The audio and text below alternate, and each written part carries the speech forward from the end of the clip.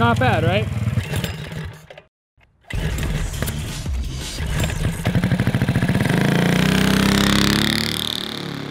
As you know, we have our spring event, Mini Mayhem, at Busco Beach coming up on April 13th and 14th here in North Carolina. But also, this is just in. We are going to Texas to the Pate swap meet again this year in 2019 in the Dallas-Fort Worth area. That's going to be April 25th, 26th, and 27th. We're going to be down there with Go Power Sports for that annual meet. And then also, we are going with Go Power Sports to the Mini Bike Gambler 500.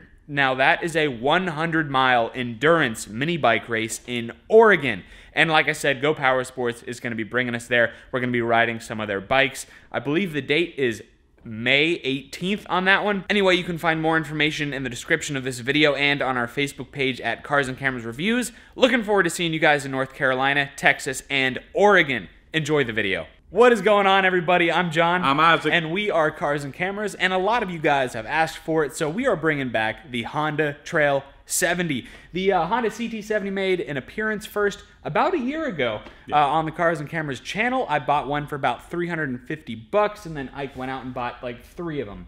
They're awesome. They're tiny little road legal motorcycles. So a little bit of history on my bike. It is a 1974 model. I bought it without a title, but I got a bill of sale. We applied to get titles, and it's now road legal, insured as a motorcycle technically. I swapped the original 70cc engine, 72cc engine, excuse me, out for a 140. I think it's the YX 140, but it's one of the most popular engines for these bikes. It's 140 cc's, don't know how much power it makes, but mine has done about 50 miles an hour. Anyway, Go Power Sports just sent me a brand new Mikuni 26mm carburetor for this bike, so I'm going to clean out the fuel tank. There are a few other things we need to do, and I'm going to go out for a ride. So if you have a keen eye, you can see there are a couple differences between the last time the CT70 made an appearance on the channel. Everything's kind of half installed. I bought this fancy muffler and exhaust pipe, but it's not lining up right with the bracket, so we're going to need to do something about that. I took the chrome pieces off of the frame, and so now my oil cooler has nowhere to hang. So I'm going to need to fabricate some kind of bracket for my oil cooler. But the most important thing is that this engine doesn't run well anymore. Around June or July, when we had our summer Mini Mayhem event at Busco Beach, I took this, and it was a ton of fun to ride, but I think I overheated it because these engines, unlike a Predator 212, they don't have a cooling fan that's able to cool it at low and stop speeds. So these engines really can't sit there and idle. And we did a lot of idling and slow speed crawling on those trail rides. So I'm wondering if I overheated it. So the first thing I need to do is check the valves, adjust the valves, and then I'm going to fire it up. Well, I'm going to fire it up first, just so you guys can hear that it's not running right. Then we're going to adjust the valves.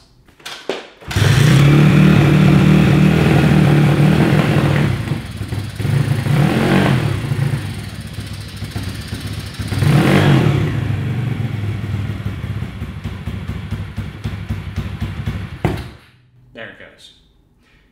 Did you hear it? Yeah, that's... Yeah, it'll sit there and bog. So you can give it, it does fine in higher RPM, but like at low RPM, it just dies. Another part that I got that we're gonna install today is this. So we had big dreams of driving to the beach on the CT70s last year, and it just never happened because, well, our bikes weren't reliable enough. They wouldn't go fast enough for long enough. But first, we're gonna go ahead and adjust these valves and see if we can get this engine to run right. Ooh, let me see what you got. I need some of that Ike magic. Oh my. We need to make a parts run real quick. We have about 12 minutes till they close. To the golf cart. Ready? Yep.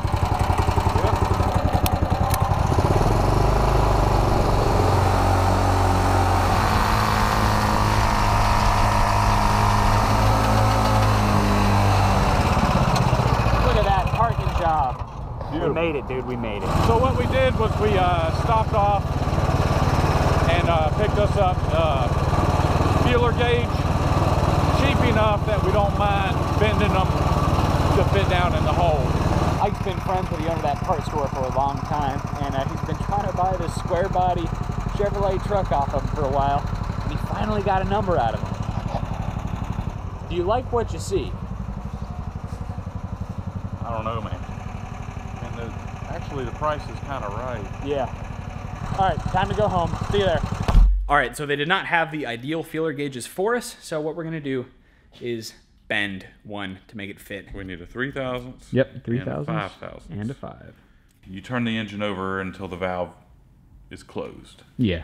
And it's tight, but I don't think it's holding the intake valve open. There's that one. You can hear that now? Yep. All right, so I'm gonna hang the oil cooler somewhere just temporarily, and I'm gonna warm up the bike and see if it's fixed.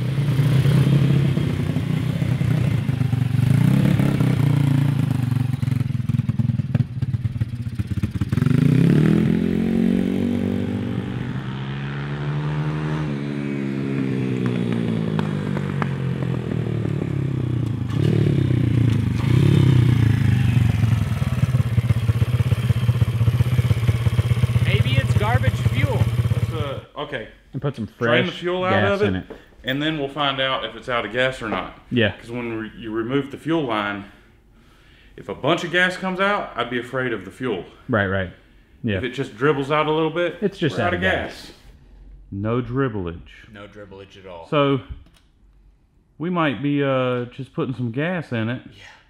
So it's doing the exact same thing as Busco Beach. Maybe I was out of gas at Busco Beach. All right, dude, all this trouble And I might for have just out been of gas. Wait a minute, wait. wouldn't be the Whoa, first time. Let me get this straight. Yep.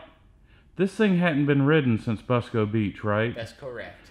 And I haven't put gas in it since Busco Beach. All right, y'all. Nailed it. Don't give him a hard time. I did point out that in the fuel line, it looked like it had plenty of fuel because there was fuel in the fuel line. But it's funny that it's out of gas. It actually fooled even me. Even Ike. If you'd like, you can take the fuel filter off, pour some gas in it, slosh the whole bike around, open up that valve and see if anything comes out. If not, then I would just fill it up and put that fuel line back on and fill her up. Okay. So you put fuel in it, slosh her around real good. Slosh her around real good. Like you're mad at it, John. Like you're mad at it because it ran out of gas on you. I can't be mad at it. Are you sure? I can only be mad It at left you myself. walking. All right, that's good. Now quickly try to grab what's in the tank right now. Right. Okay. While it shook up. Shaking up. All right, so I'm gonna put the air filter back on.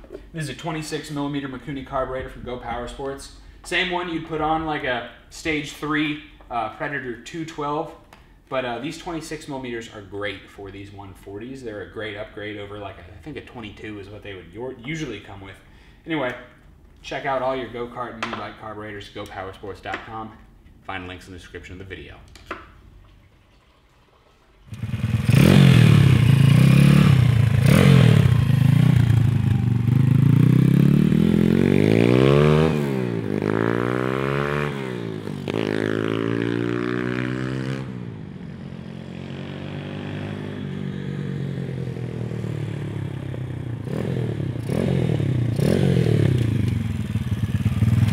Not bad, right? Not bad. I think we need to play with the little needle. Adjust Fuel it. mixture. There's a it's like a dead spot mid RPM. Okay, sure. Let's do it. Yeah. That is a hot mess in there, though. I will tell you that. All the junk. Yeah, all the junk hanging out. Gotta clean it up. So Ike is going to show us how to richen up the mid-range of the carburetor, right? Well, it's pretty much going to be The main. richen up pretty much everything. We can only go one more richer. Well, that's all we need, probably. So this clip was at the second to the last notch. We are going to go all the way to the last notch, which is going to lift it up and make it a little bit richer. Let more fuel in, right? Yeah. Cool. There we go.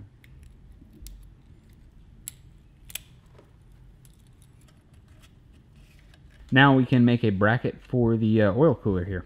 So we ran to the store and grabbed some 1/8 inch thick flat bar. I cut it into 5-inch sections and drilled 2 holes to bolt into the, I don't know what it's called, but it's the piece, the chrome piece that sweeps under here. I couldn't fit that original piece because of this exhaust, so I had these bolts to work with, and let's see if it fits.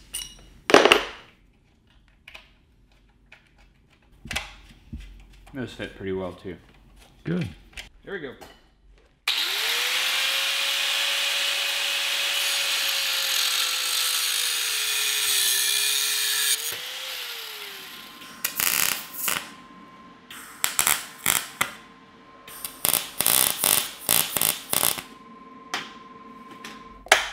Hey, clicked into place.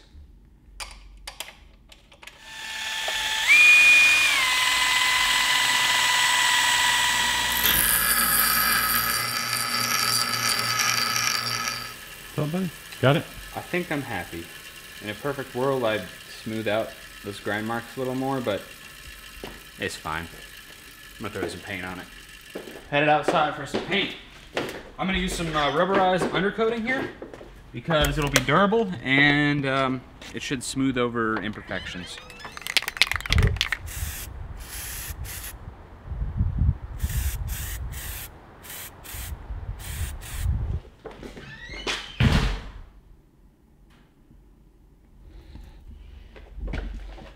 Mission accomplished. All right, so the oil cooler bracket is drying. The last major thing I wanted to do is do the sprocket change. Go from the 38 tooth to a 33 tooth.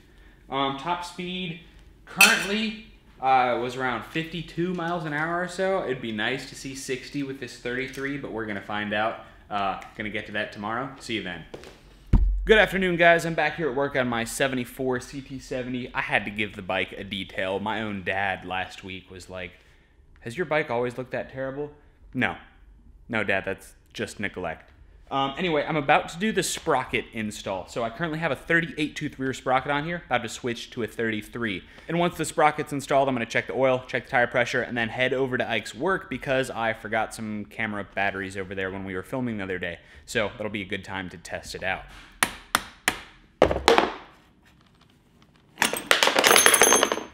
All right. This is a mess. All right, so I managed to get the wheel off. Now I just need some snap ring pliers, can take the snap ring off, and then I should be able to remove the sprocket. Sweet. And there it is. I think there's a decent size difference there. This old sprocket was about worn out too. If you look at the teeth, they look like shark fins.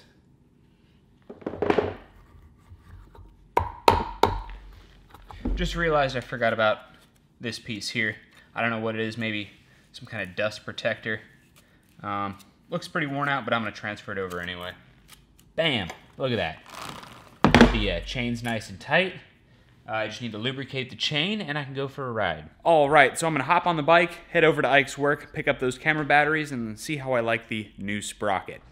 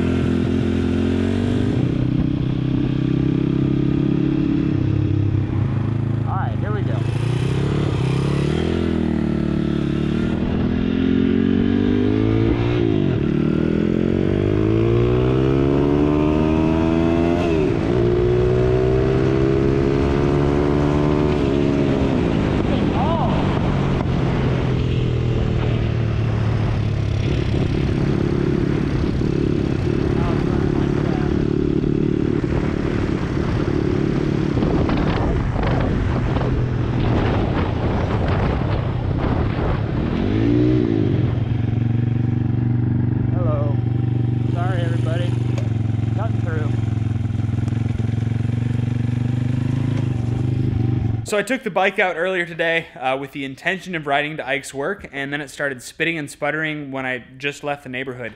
I'm guessing that I'm not getting enough fuel flow to the carburetor, and I'm draining the carburetor bowl. It's just a shot in the dark because it seems to be fine first, second, third gear, and then when I get into fourth gear, it acts like it's out of fuel. But then when I give it a couple seconds to kind of, you know, get more fuel, or so I think, it runs fine again. So I need Ike's expertise is what that means. So you will see that next time. Thanks for watching this video, guys. Leave a thumbs up if you enjoyed it, and subscribe to Cars and Cameras for more awesome go-kart, mini bike, CT70 content. Support us in what we do by picking up a hat, sticker, hoodie, or t-shirt at cars-cameras.com. Thanks for watching. We'll see you next time.